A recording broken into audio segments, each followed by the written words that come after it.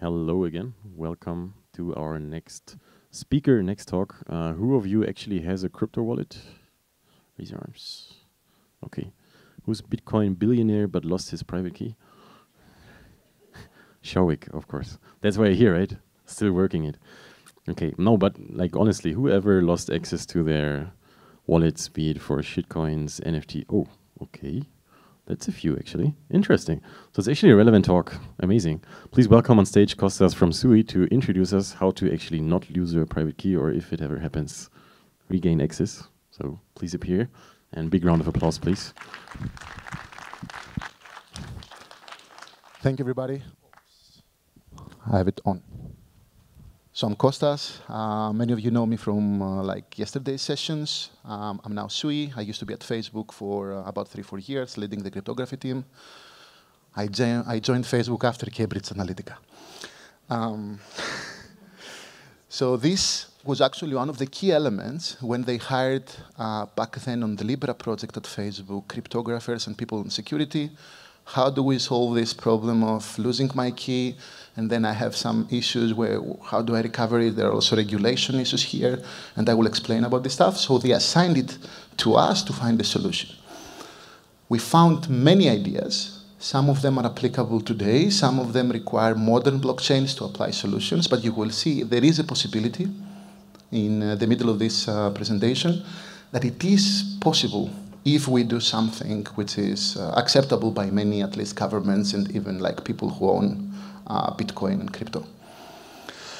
There are 3 papers if you are like interested to look about them. This is the reactive key loss protection in blockchains. You can even get back your account, even if you didn't have MPC, even if you never had someone having a copy of your key. Technically, it is possible, and I will explain this. It's one of my papers as well. I will explain how it works here. This was 2021 in financial crypto in that workshop. It was probably the best paper according to the judges. There is another one, very new CCS publication, ACM, one of the best crypto conferences in the world, interactive multi-credential. It explains how multi-sig wallets are better compared to the regular wallets, and sometimes we have some misconceptions that the 2 out of 3 wallet is probably better than 1 out of 3, maybe for security, but not for recovery. You know, it's quite complicated sometimes. We need more security, but we also want recoverability. And the other one, I'm very actually happy about this work. We did all of the analysis for whatever blockchain wallet exists out there. It's an SOK, which means a survey, and it tries to figure out what most people are planning to do in the industry to recover the keys or having a backup and all of these things. As you can see, one of the co-authors is Aniket Kate, who is also the author of KZG, the commitments in zero knowledge. Now, this is the problem statement. I lost my key, I have no backup, and there is another like twist here. Sometimes we might even send something to a wallet that doesn't exist, just because we mistyped. Imagine you have an IBAN, somehow you manage to make 2-3 changes on the IBAN, still it works, and for some reason this account doesn't belong to anybody anymore. The same thing is with addresses, right? People have all of these hexadecimal big numbers. It's very easy to make a mistake. Can you even recover from these situations? Is there anyone who says yes on this? Today you mistyped the address. Nobody has this address. Can you even recover the funds? You sent $1 million. Let's. You can fork the chain. Yes, you can fork the chain, of course. It happened in the past in some cases, like with attacks on Ethereum in the past with the DAO case. But yeah, let's see now if it is even possible. What is interesting here is we don't care about your wallet being compromised, because if some attacker has access to your key, obviously they can go and transfer the funds. Right? There is no protection against this attack. They have the same power with you. And if I send to an existing address, this means that the person who received to a wrong existing address, who has this address, they can also spend the money. It's the same, pretty much the same issue. This is not the goal for this presentation. So now we have a few examples from the past. This guy lost 7,500 Bitcoin back then, and he asked for like the city council to dig, like to excavate in the place where the trash is going to go and find the hard disk. Imagine how much this is today with the current price of Bitcoin. Like 5.5 thousand, right, Bitcoin. And so it makes sense sometimes to invest, let's try to figure out in the trust or in this situation. It probably makes sense even for insurance company to take the effort. The other thing is happening because people are sending to the wrong chain. So I have someone from Sui sending to something, I don't know, in another blockchain that the addresses are the same. And then there is no recovery because this address doesn't exist in Sui. The same can happen between, I don't know, Bitcoin and Ethereum. The other problem is many people are forgetting their passwords. So this guy had I think, hardware wallet. They tried the password a couple of times, and they only had like one more time to do it. You have to find a bug or something to bypass the hardware wallet security here. Same thing with mistyped addresses on Ethereum. It happened in the past, and I will try to figure out, to explain to you how Ethereum tried to solve it. They didn't apply it eventually, but it's a very, very good idea. And for many of us, including myself, at the very beginning, since I was also in the industry on 2010, very early, we didn't believe that Bitcoin is a thing. We believed it's a game, so we had some keys, and the keys are never stored. And including myself and Mike Han, who used to be like one of the first developers of Satoshi, I was very lucky to work with Mike. He also lost too many Bitcoins because he didn't expect this to be a thing like in reality. There are many notable examples. I would personally focus on the one which is, as I see on the top right, we don't have a solution where a new generation of the blockchain, people eventually, there are some incidents happening in life. How do we transfer money to our people, to our family, to our relatives, if we pass away? And how do you have this regulation? You know, crypto is classified as an asset in the industry, you know, have regulations. If we don't solve this problem of transferring fortune because someone doesn't have access to the key, eventually there will be a constant deflation on the blockchain assets. Because every year, some keys will be lost, and again, and again, and again, and again. There might be, I don't know, 50, 100 years that there are not any more coins in the circulation. Solutions. So the existing solutions are the following. We have the cold storage. Cold storage means that I have a backup somehow on my vault. I probably have written it down to a paper, and then I somehow hide it in the room. Yes, this can work. The other one is custodial services. You go to someone and you tell them, look, you have to keep this key on behalf of me. Distributed keys and multi-signature is pretty much the same. Instead of having one key, you might have 2 out of 3, and then some protocols and some blockchains do allow plain multi-sig. Literally, you have 3 keys on the chain, and then you say only 2 of them are required to be active to sign a transaction for my transaction to go through. This is better for recovery. Still, we have a problem. Imagine if 2 of them are lost for some reason. And then we have some other things. I would personally focus here on the donation DAO of the Ethereum. So what Ethereum tried to do for a few people who mistyped addresses of the receiver was the following, which is very interesting. If I go to an address and I claim, look, I don't have the key for this address, but I do have the key for an address which is very, very similar, and it only differs in one particular digit. The probability in cryptography to find the key of another address with just 1 digit in difference is very, very small. Typically, you cannot do it with today's computers. This means that they created a DAO. And probably you can say, if I can prove to you that I have a key that is very close to a particular address that hasn't moved the money for 2-3 years, can you give me the money back? And then, if you see it cryptographically, the longer the address, the more difficult the probability for someone to be able to find such a particular collision. Then they said, maybe we can do it, because technically to do it today, to find another key for a very close address is very, very difficult. So practically, we can have some DAO tokens, even in today's systems, or the modern blockchains can apply it, that if we see someone having a private key with some zero-knowledge proof or something that is very, very close to another one, we give them the money back. So technically, for this problem, maybe we have a solution. The other thing is the idea we proposed back then to financial crypto. There is a protocol called KELP, and there is a way, even if you don't have a backup, under the assumption that I will explain, with 3 transactions to be able to get your money back. And how does this work? So the idea is on the fact that when we're losing the key, there is something that only the owner of the wallet knows. Do you know what is this? It's the final bold statement here. You're probably the first person to know that you don't have access to the key. Right? And can we use this as an advantage to be able to recover the account? And the reality is maybe with some protocol you can do it. And how does this work? It's a commit, reveal, challenge, very interesting situation.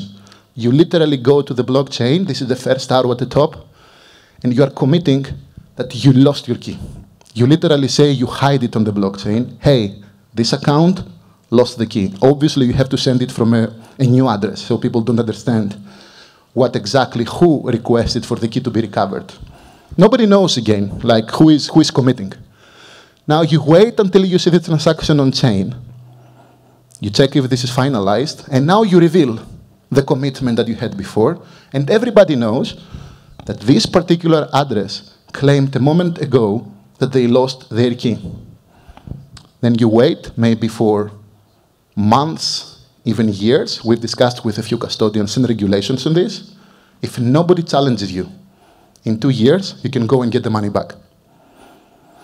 So practically, if you have a monitor, you have a wallet, and you check the blockchain every year, is anybody challenging my account? Now you have some protection that in theory you can use the KELP protocol to get back to your account. Obviously, you have to wait for a long period of time because we need to inform the user that who lost the key, that it is possible to recover all of your amount of money back to a new address. And this is called the KELP protocol because it's called key loss, reactive key loss protection.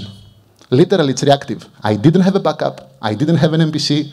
Nobody else had a copy of my key, nothing. Literally, I went to the blockchain and I claimed I lost my address. There are a few things that we have to be careful with that stuff, but let's see them, right?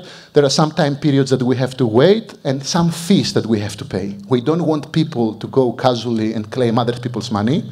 If a claim is false, you're losing the money that you invested as insurance. So when I go and say, I lost my money, I also commit some percentage of my wallet balance, and only if the claim is true, then I get it back.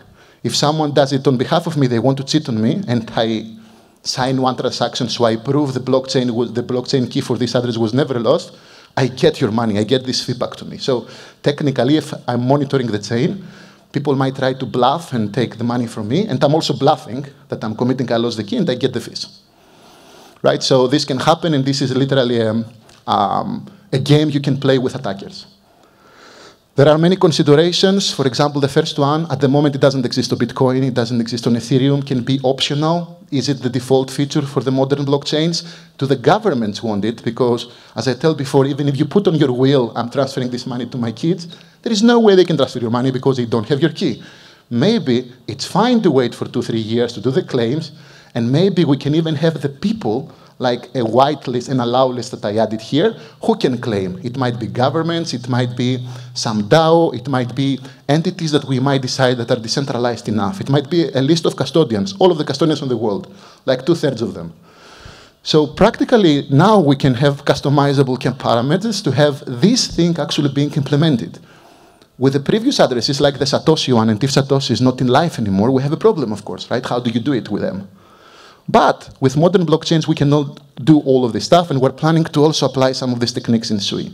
And now we can allow recovery for people. What we need is monitoring on the wallets, because some people forget their wallets forever, and they don't have any monitoring tool. You need to know. Or you can set your limit where until you can receive things like alerts that your address, someone is claiming your address. And also, there was a consideration about the fees. Shall the fee for the attacker be big or small? The attackers might not have incentive to attack in a mass, like attack many users. So we also need wallet support, as I explained before. And anyway, people are very fond of having this solution eventually in the blockchain because at the moment nothing exists. We will see, obviously, you have to talk to multiple entities about the new blockchains having the ability to do that, or with account abstraction now, blockchains can actually have it as part of a smart wallet application. There are extensions. You know, sometimes, as I said before, I can fake transactions that I'm losing the keys just to receive like I can claim to Twitter, oh, I lost my account. Some people will try to do the kelp, and then eventually they will go back to me. They will try to claim my address, and then I will say, you try to claim my address? Okay, give me your fee because I can sign a transaction. I never lost the key. So people can play this particular game here. Attack vectors, as I said before, there are a few situations that we have to be very careful how we apply these techniques, because someone can come with a gun in my head and say, look, I want to commit about your address, give me your key. Obviously, only if they kill you, you will not be able to claim your key in 2 years from now. But, you know, there is always like the side effect. They don't know if your wife or someone else has a copy of your key. They can go and try to claim it, and then someone else signs the transaction, and now you lost your fee as well. So there are some protections here around this topic. I will ask for many questions about this. I know it's debatable if this is useful today and how we can apply it. And that's all. That's the end of the presentation. I'm happy to take a couple of questions literally now. Thank you. Thank you for the talk. And There is one right there. where are you? Ah, there. Don't worry, I just speak up. Where does the value come from to cover, to pay back funds? So that must be built into the protocol. Yes. As I explained before, you're right. Like the question is, what's happening with the current implementations that they don't have this kelp support today, right? How do you apply it afterwards? Is this the question? Well, the question is generally, where does the value, the tokens, the money come from? Oh, from the account that actually is not recoverable. You literally grab these funds from there and you send it to another address by the protocol rules. Okay, so it must be built into the... Yes. That's why I'm saying this is probably the case for the modern protocols that are created, or for new smart contracts that are using the account abstraction logic, even on Ethereum, where they can apply this as a method of recovery. With the current embedded native thing on Bitcoin and Ethereum, probably it's too late. We cannot do this unless, because for some assets in real life, there is also this question, what do you do if nobody claims the money, nobody moves any money for 10 years? Some banks are closing your account, and they can take your money. So maybe we can apply similar things, probably like making a very long period of 10, 20 years or something, and then this money can go, I don't know where, maybe to DAOs, or maybe back to the community, back to the validators, whoever knows. It's all debatable, I agree with you. This is what we're trying to figure out now. What are the real parameters for this system? Thank you. Thank you. There was another one here. Yeah, Kostas, thanks for the presentation. It's a very interesting topic. I have two questions. First is that what is the security trade-off? When you are considering this scheme, what are the trade-offs? You are giving up, and then you are gaining. And then second is that to reclaim that you need to send the transaction, as you mentioned. Of course, nobody challenged the transaction. And who does this send back the lost fund? For example, the validator gonna validate that the claim transaction, and then if nobody challenged for 21 days, and then you say, okay, the validator gonna artificially create a payload that, using the... Exactly. Yeah. Great questions. First one is the attack vector, so the system. We have to be careful on setting the parameters in a way that there are no censorship attacks. Literally, we have to delay the kelp transactions. We set commit, reveal, and then challenge. Setting these parameters is very important. And for every change, and based on the threshold we want to set into the security of the system, you can set these delays accordingly. The other is random testing. We have to prevent users go and claim addresses of all of the people in the world just because they know someone will have forgotten this. That's why we have to set the fee in such a way that is, let's say, for example, 10%, you lock the money of 10% as a collateral for this attack, and if nobody claims the money, nobody challenges you, you get the money back. But you only have success on this if more than 10% of people actually don't claim their money, right? So you have to set the fee in a way that this attack, the random testing attacks, cannot really apply. There is also the key distraction thing, like Sometimes we can, this is very interesting, sometimes you can even destroy the key and then go and claim it on purpose. I don't know why should people do this. I know some people are gamblers and they want to do this just to avoid trading. It has happened in the past, I've seen it. And there are side channel attacks. So if someone knows your IP, knows that you have this wallet, and probably they can front run you even on the commit. These are the security threats. So your second question was, can you remind me? Yes, who is constructing the claims? So there are many solutions for this. It can be anyone, or the fifth element here, add an allow list. The blockchain can have an allow list who can claim, and then it's part of the protocol rules. Literally, the validators, we get the money from this address and we'll send it to another one. Or if it's a smart contract wallet, it's very easy because it's in the smart contract rules. So that's the whole idea. So I think there was another one here, yeah. Thank you for the presentation. I have a question. So doesn't this introduce like more attack vectors from the point of view that now, so right now on a blockchain, you cannot take from one address and send to the other. And after such a protocol will be implemented on the protocol level of the blockchain, then you have a way to do it, like a fraudulent validator, so on and so on. Well, fraudulent validators can always do other things anyway, right? For other attack vectors, as we explained before, you have to take like the parameters being set in a mode where you can tolerate this, and also we can leave this optional, as we said. Like by the time you create your account, you can decide, do you want this feature or not? Or maybe you can even do the same thing in a like live way. For this period, I'm on holidays in Thailand. I want to enable kelp because I don't have access to my home. I don't have access to like my values, and then maybe only for this period I enable it. It will depend how the industry will apply it, but I can see all of these questions are valid. Thank you. Awesome, thanks for that. What's the best way for people to reach you?